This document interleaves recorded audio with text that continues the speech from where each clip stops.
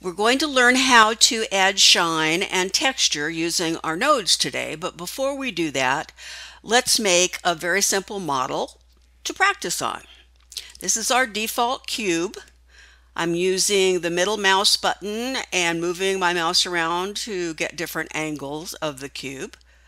I'm going to make the cube into a very simple planter, the one that we looked at when we were talking about mapping. I'm going to hit the Tab key.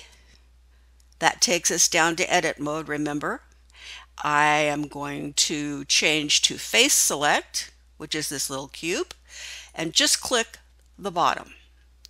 Using the S key and my mouse, I'm going to scroll in and then left click, front view, number 1 on the keypad, and there's the shape of our vase. I'm going to do something very similar to the top. I'm going to move down so that I can see the top. Right click, eye, scroll, number 1. And now we need to lower this, but we can't really see what we're doing right now. So it's very simple. By hitting the Z key, that takes us to wireframe mode. And now we can see what we're doing. E for extrude. Drag the blue arrow down. Now see how this goes straight down instead of at an angle like we want? So we have to use the S key again and scale that in so that it looks just right. Hit the left mouse button. Get out of wireframe mode. We can also do it this way. Go back to materials. And there's our planter.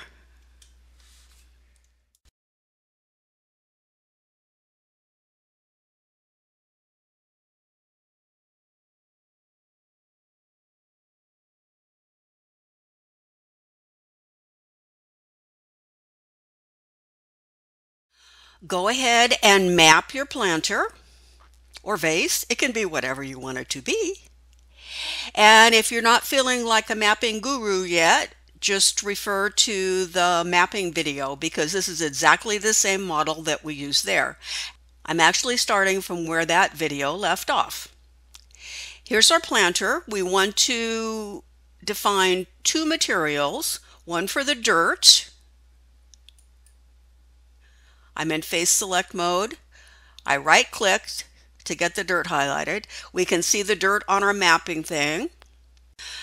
And we're going to go over here and we're going to add a material, new, and call it dirt. And assign that material. Back over here in this pane, I left clicked. I'm going to use Control I to highlight the rest of the planter, not the dirt. Go over here to the right hand pane and do plus, new, I'll call it pot, and assign that. You can make your materials and assign them before you map or after you map.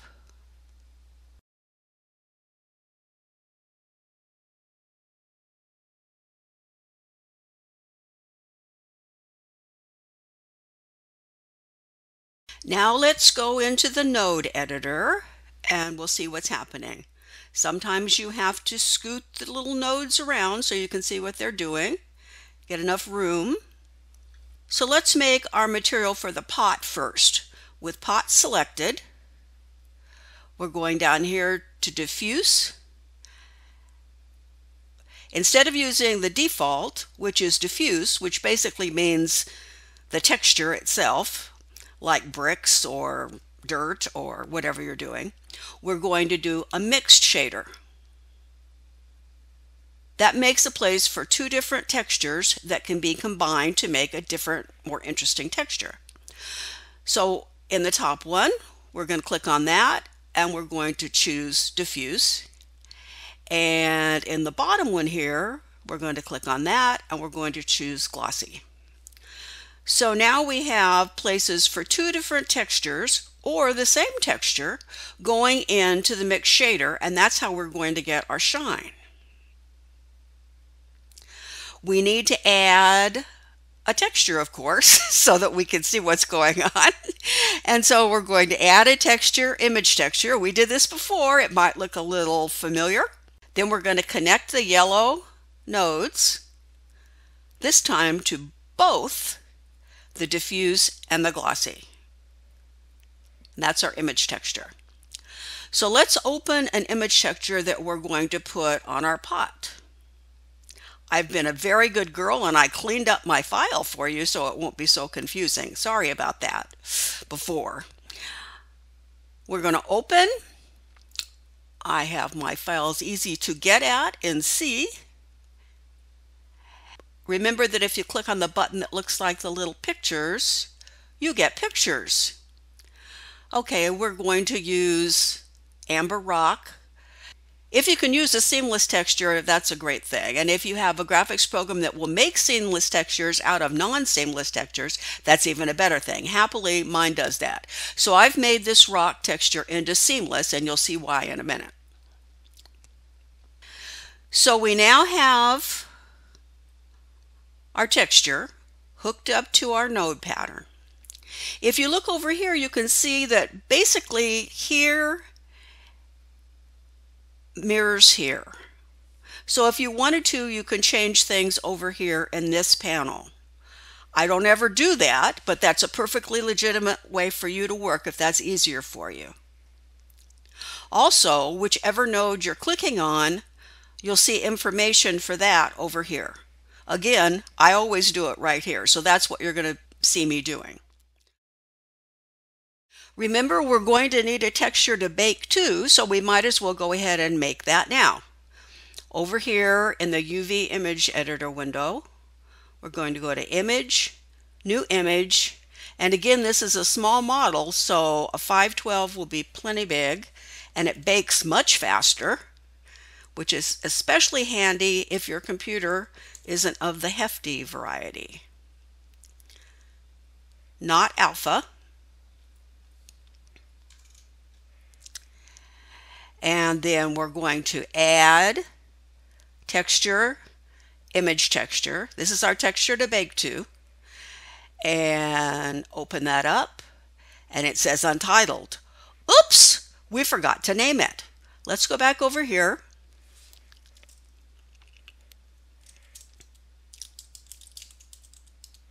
I'm going to call it Pot with Dirt.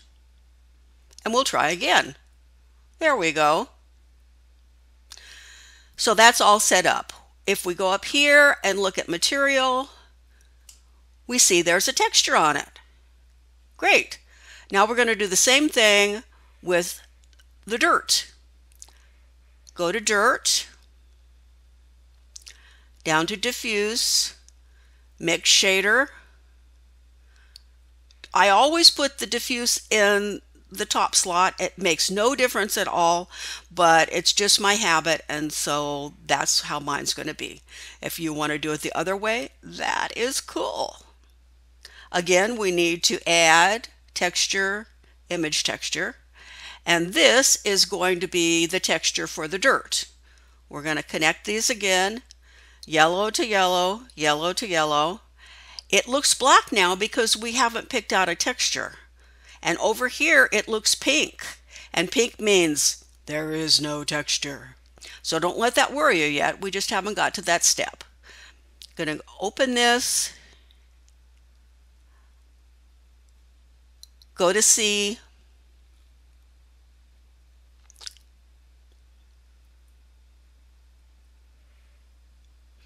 and this is my dirt texture. Now there's dirt on there. Okay, very cool. Now the texture for the pot looks quite nice just as it is, I think. But the texture for the dirt looks a little large. Let's zoom in on that so you can see that better.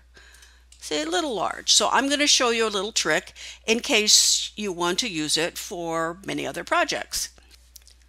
We can add input, texture coordinates, add vector mapping. If we hook, this time it's a violet node, if we hook these little guys together, vector to vector, and over here we want UV to vector, we can change the coordinates here to make this tiling texture be different ratios. So let's change this to 2 and Y to 2. There, now it looks a little more realistic. That's a great trick to know. Again, we need to add texture, image texture, so we have something to bake to. Now you can see that we have 3 textures in the list, and we're going to pick pot with dirt. We have the 2 textures that go on the model, plus the image that we made to bake to.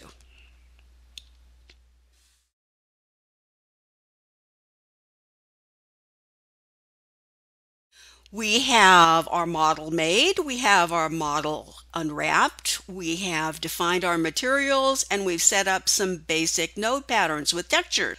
So we're about ready to do a test bake to see how we are doing. Let's make sure that we have each one of our image textures as the selected texture, so then we can forget about this for a little while. And we need light. Now I already have a light pattern that I use a lot. I'm going to turn on all those lights and the plane. And here's what I have. This is pretty much like what we used for our picture frame, except that we don't have the wall. And I've added some extra lights around so that there will be light all around the model. Now that I'm looking at this, that looks like a very big flower pot. So let's back up a little bit, because this would be a good time in my real working process where I would be going, oh, that flower pot is too big. Go into object mode, and I'll show you a quick way to make our flower pot smaller. We want to select the flower pot. And we are in object mode, that's important. If you go all the way to the top of this pane, by the way, the N key turns that pane on and off. In case you lose it, the N key gets it back for you. This tells us the size of our pot, and we know that the default cube is 2 by 2 by 2, and so that's pretty much what this is, and that's a really big flower pot. So let's make this 0.6 and 0.6. Now let's look at this in rendered mode. Okay, that's a little dark. Going back to material mode, let's fix that. I should say that frequently we are fiddling around with light sources. When you use the Cycles renderer, you're fiddling around with light sources a lot. So since it's too dark, I clicked on the large area light source. It says area over here, and I'm going to make that 1,000. Okay, and then we'll look again and see if that helped. Yes, much better.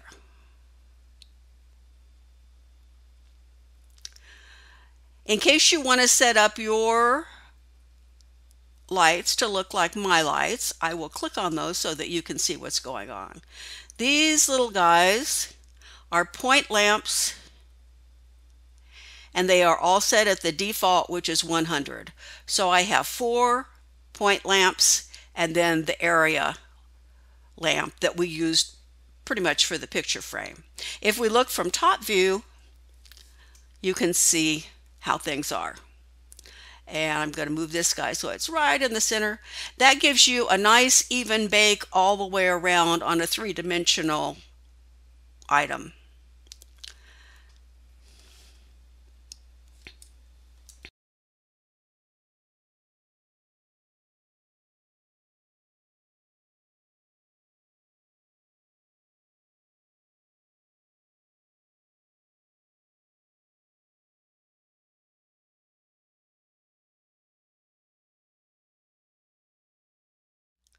Now, if you'd like to, you can change your render sample to a higher setting, like say 100, and rebake, save the texture, and save the model, and upload them to the beta grid or the actual grid, and test your model. I'm going to be leaving you now, but I'll be back very soon, and we'll learn different ways to enhance the textures on our rock and our dirt. See you then.